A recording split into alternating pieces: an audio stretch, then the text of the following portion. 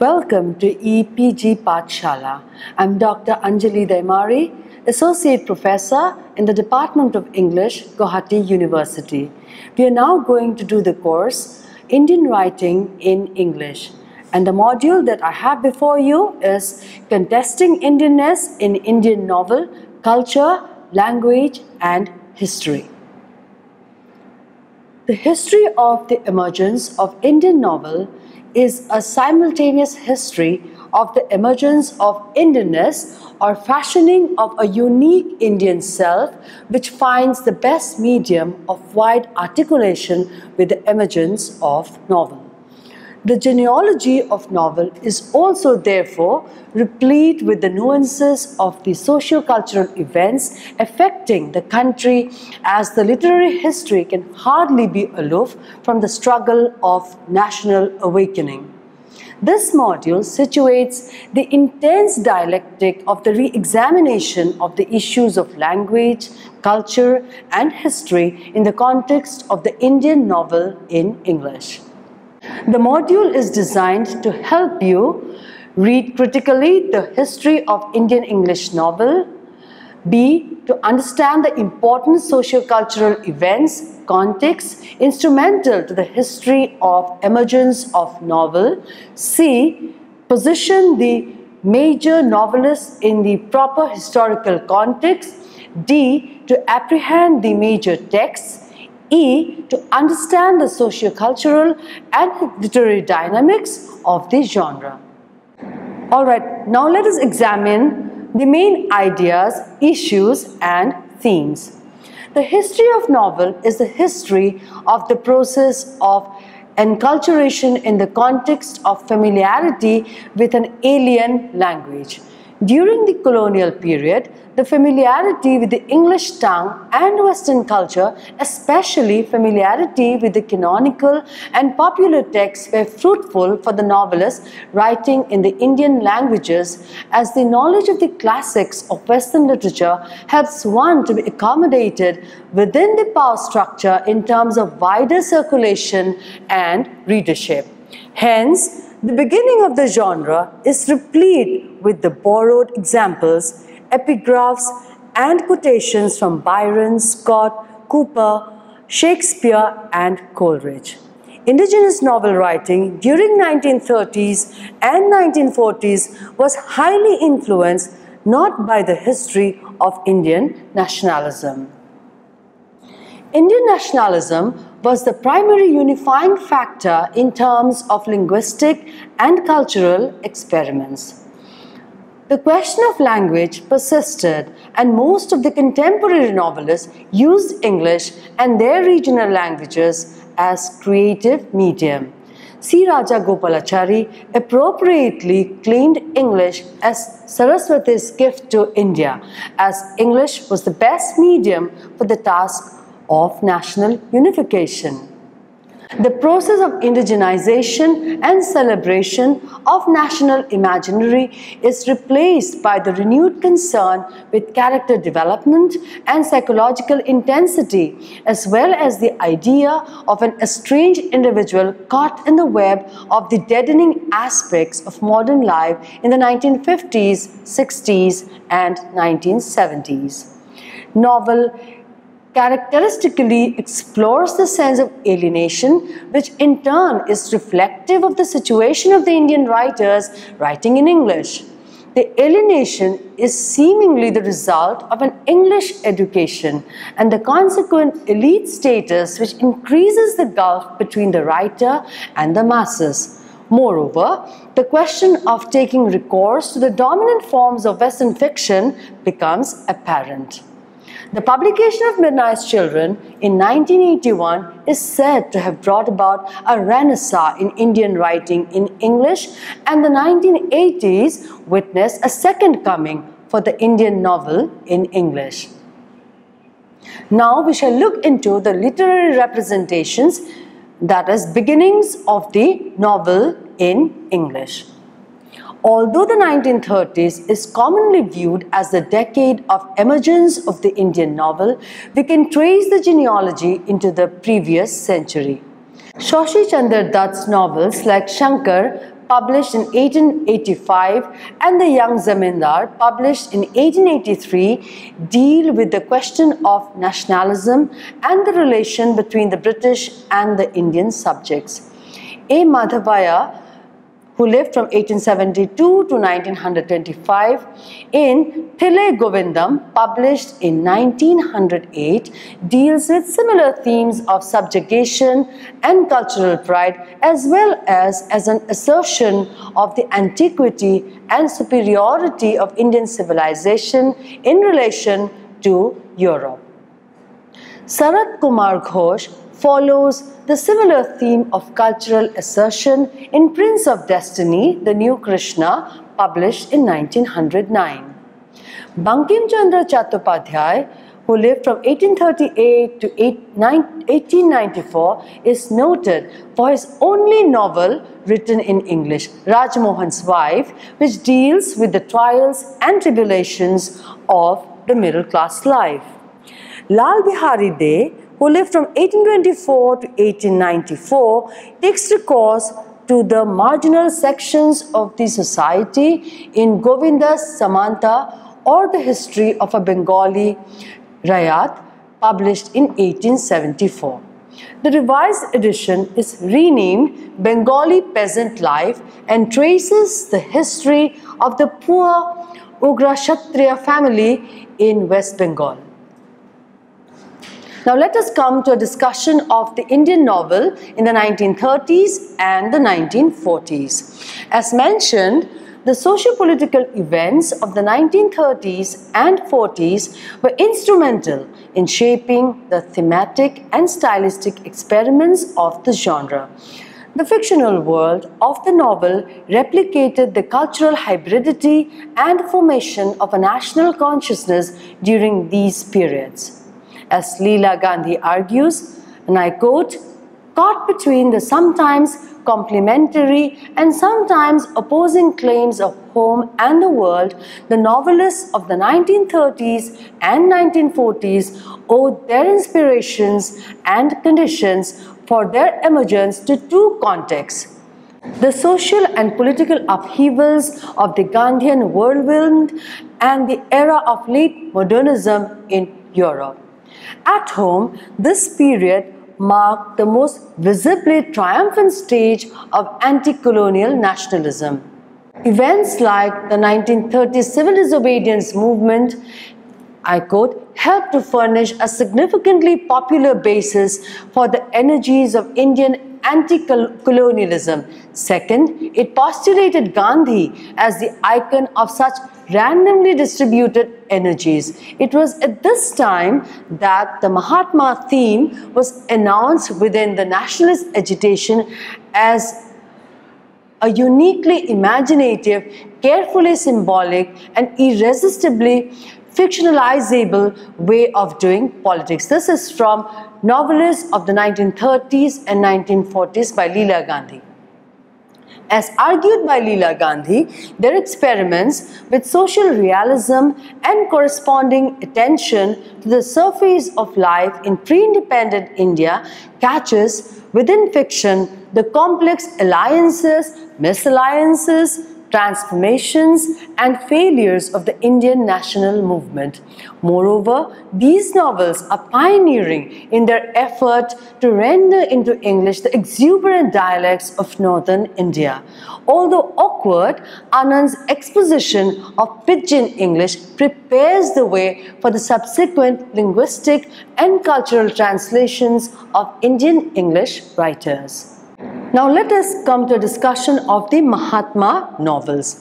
Hence we witness the proliferation of Mahatma novels written in English and also in other languages in this period. Premchand's Premahashram 1921 and Rangabhumi 1925 in Hindi, Vasant Lal Desai's Gram Lakshmi, published in 1940 in Gujarati, G.T. Madkholkar's Muktatma, published in 1933 in Marathi, and Satyanath Bhaduri's Jagori, published in 1946 in Bengali, use Gandhi as a governing trope or motive in their fictional exploration of contemporary India. K.S. Venkataramani's Murugan the Tealer, published in 1927, K. Nagarajan's Athavar House, published in 1937, R. K. Narayan's comic portrait of Gandhi in Waiting for the Mahatma, published in 1955, Bhabani Bhattacharya's So Many Hungers, published in 1947, dealing with the Quit India movement, are some important works. The nationalistic novels written by Muslim writers are peopled with Hindu characters. For example, Amir Ali's Conflict, published in 1947, is replete with Hindu characters and it dramatizes the national movement. Similarly, K.A. Abbas's Tomorrow is Ours, a novel of the India of today, published in 1943, explores the issues of nationalism and untouchability. Anand integrates all strands of nationalism and cosmopolitanism and Marxism and Gandhism and Nehruvian socialism in his writing. His first novel, Untouchable, published in 1935, narrates the story of the marginal sections of the society in terms of narrating the story of Bakha, a young sweeper who is ostracized. Coolie, published in 1936, and Two Leaves and a Bud, published in 1937, project his concern with questions of caste and class. Coolie, known as a social chronicle, narrates the story of young Manu, an orphan from Kangra, and his travels from the idyllic hills to the city of Bombay. Two Leaves and a Bud tells the saga of Gangu, a Punjabi peasant exploited to work in a tea estate in Assam. Anand's subsequent trilogy, The Village, published in 1939, Across the Black Waters, published in 1941, and The Sword and the Sickle, published in 1942, recounts the life and career of Lal Singh, a Punjabi peasant. Across the Black Waters is perhaps the only World War novel in Indian English literature.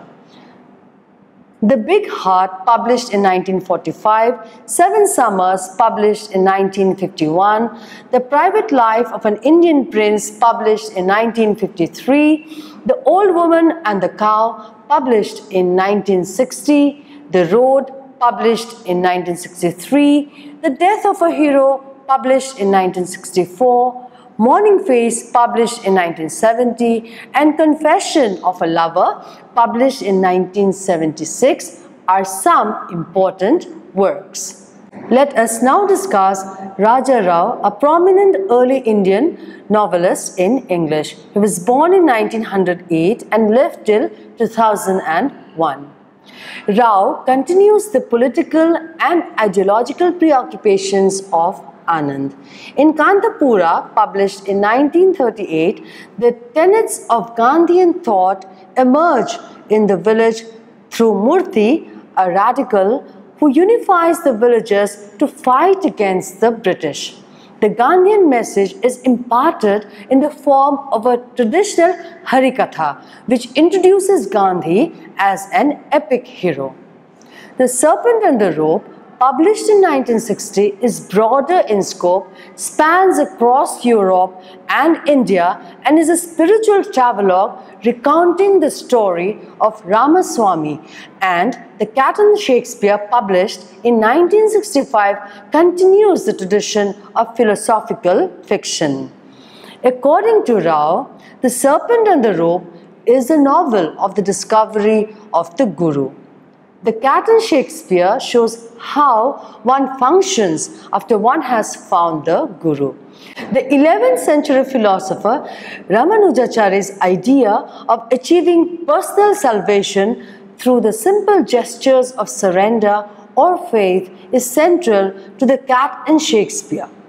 Comrade Kirillov, published in 1976, is replete with the figure of Gandhi, and the chess master and his moves published in 1988, is a saga of doomed love.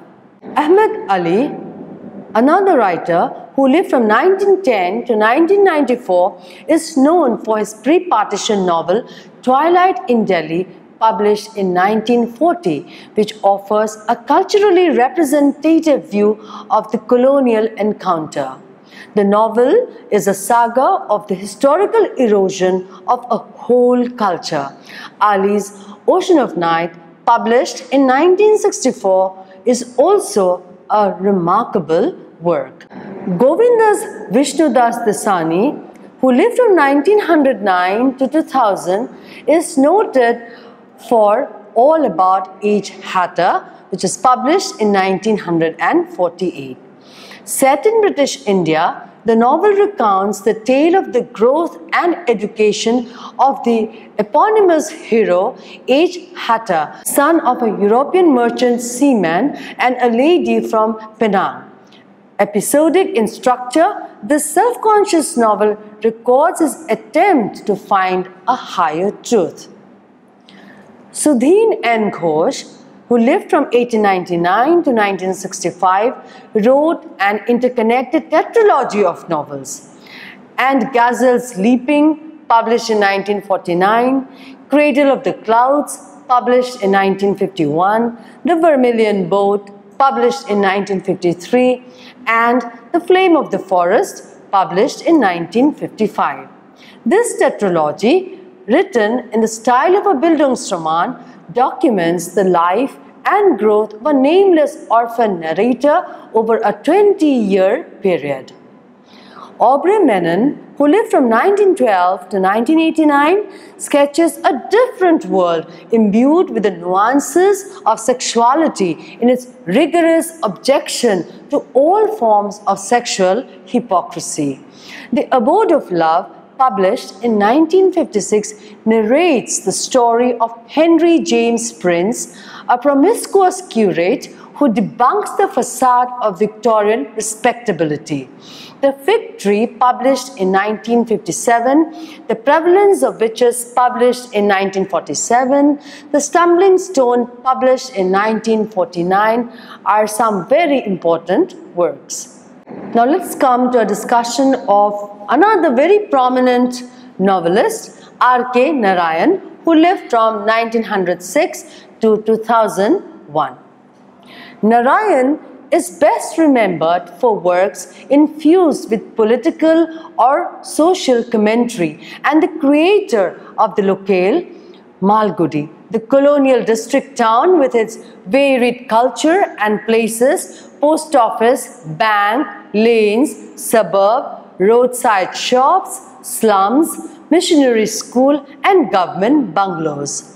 In his fiction, Malgudi emerges as the brave new world of India facing rapid urbanization.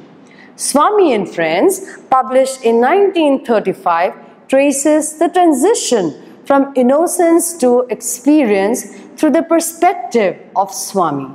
The Bachelor of Arts, published in 1937, narrates the saga of a young graduate, Chandran, and Narayan's implicit critique of the kind of education Swami and Chandran receive reverberates in both novels. The English Teacher, published in 1945, The Dark Room, published in 1938, Mr. Sampath, a printer of Malgudi, published in 1949, A Tiger for Malgudi, published in 1980, Talkative Men, published in 1985, and The World of Nagraj, published in 1990, The Vendor of Sweets, published in 1967, Waiting for the Mahatma, published in 1955, The Painter of Science, published in 1977, The Financial Expert, 1952, The Guide, 1958, are some of his notable contributions. Let us now proceed to a discussion of Indian novel in the 1950s, the 1960s and 1970s. After independence, Mulk Raj Anand, R.K. Narayan and Raja Rao continued to write, and in 1960, The Guide won the Sahitya Academy Award. P.M. Nityanandan, born in 1928, produced the first campus novel in Indian English with his Long, Long Days, published in 1960. Manohar Malgonkar, born in 1913, wrote The Princess, which was published in 1963. Khushwant Singh, born in 1915, is best known for his novel on partition, Train to Pakistan, which was published in 1956.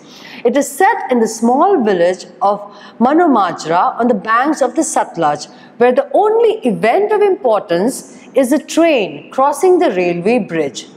I Shall Not Hear the Nightingale, published in 1959, Delhi, a novel, published in 1989, are some of his other works.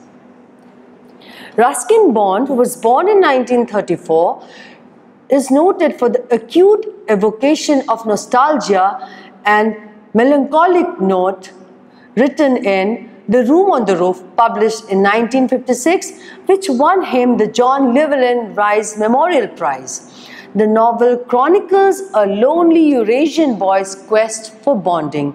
Time Stops at Shamli, published in 1989, sketches a provincial world of mutual fulfillment. In M. Anantanarayanan's The Silver Pilgrimage, published in 1961, he turned to experimenting with non-Western narrative forms by taking recourse to Dandin's Dasakumara Charita instead of the Western picaresque novel to narrate the adventures of Jayasuriya, a prince of 16th century Sri Lanka. He also uses lines from Shakespeare, Donne and Rilke, as well as the Tamil poets. Experimentation with different narrative techniques and exploration of the prevailing condition of post-independence India characterizes the fictional world of Arun Joshi, who lived from 1939 to 1993. The narrative of The Foreigner, published in 1968, collates time and geographical space. The Apprentice, a work which was published in 1974, is a monologue that tells the story of Ratan Rathore, a government official. The Last Labyrinth, published in 1981, won the Sahitya Academy Award and uses the trope of the labyrinth as structural device. The City and the River, published in 1990, is a fable about the corruption of power. The Strange Case of Billy Biswas, published in 1971, narrates the story of Bimal Biswas and his obsession with Adivasi culture. Dissatisfaction with the metropolis and modernity is a recurrent feature of the novels of this period. Now let us discuss Indian novels since the 1980s.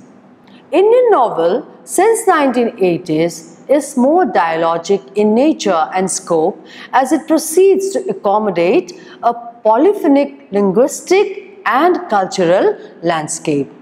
The complex process of decolonization results in the trends of reimagining the nation on an epic scale, along with the persistent realization of the failure of the nation-state, and consequently, the novelists explored the theme of alienation from the perspective of rewriting national history.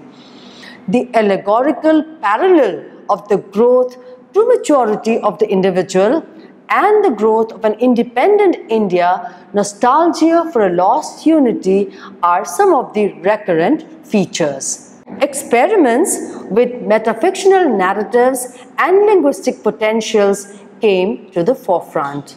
The desire to adapt the European form of the novel to indigenous literary traditions, what Salman Rushdie calls chutnification of history, is a transformative and preservative process of preserving the distinctive flavors and traditions of India.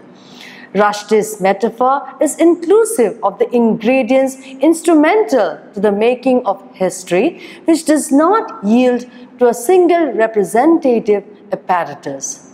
Upamanyu Chatterjee's English August, published in 1988, deals with the idea of choosing the appropriate medium, a new kind of Desi English when the protagonist, Agastya, is confronted with a variety of views on the role of English in India.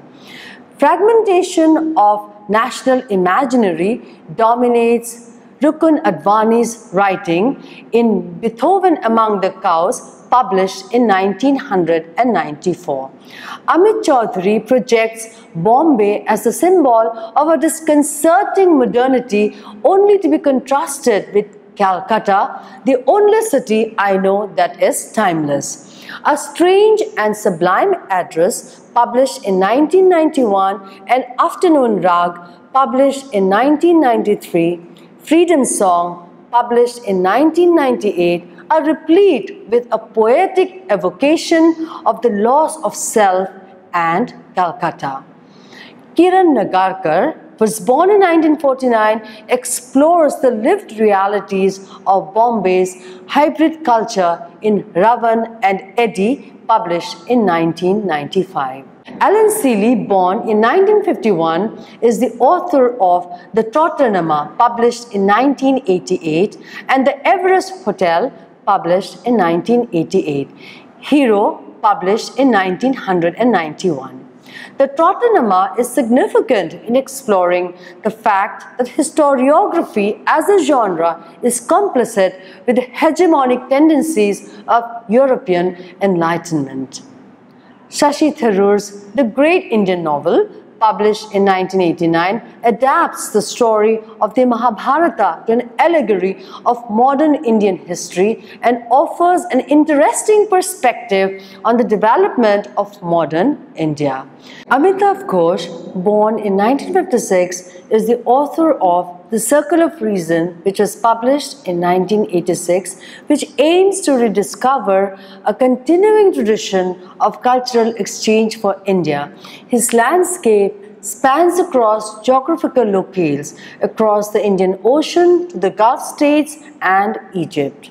In An Antique Land, which was published in 1992, he recovers the lost traces of historical narrative from the perspective of a slave. The Calcutta Chromosome, 1996, a futuristic detective story, The Shadow Lines, 1988, The Glass Palace, 2000, Hungry Tide, The Sea of Poppies, meditate on large historical and nationalist issues such as diaspora, migration, refugees, homeland, and colonial hegemony. Mukul Kesavan, born in 1957, and Vikram Chandra, born in 1961, addressed the issue of translating Indian history into the form of the novel.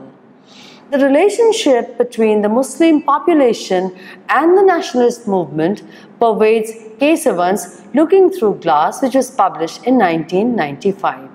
Vikram Chandra's Red Earth and Pouring Rain, published in 1995, revolves around the fate of Sanjay, whose reincarnation as a monkey adds unique perspective to the story. Vikram Seth's A Suitable Boy, published in 1993, is based on a romance plot, the choice of a suitable boy for the heroine, Lata Mehra. And slowly, these novelists transform the alien tongue into a contemporary Indian language.